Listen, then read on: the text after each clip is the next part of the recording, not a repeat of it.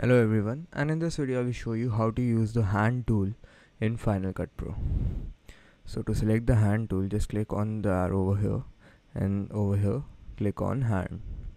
You can also just press the H key on your keyboard.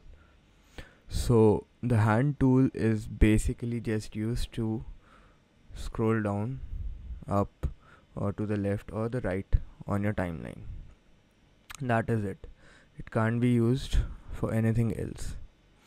This is the most useless tool in Final Cut Pro, and I don't know why anyone would use it, because you can just simply use your two fingers on your trackpad and just slide it towards the left or right or up or down to go to see the timeline. So that is how you use the hand tool in Final Cut Pro. Thank you.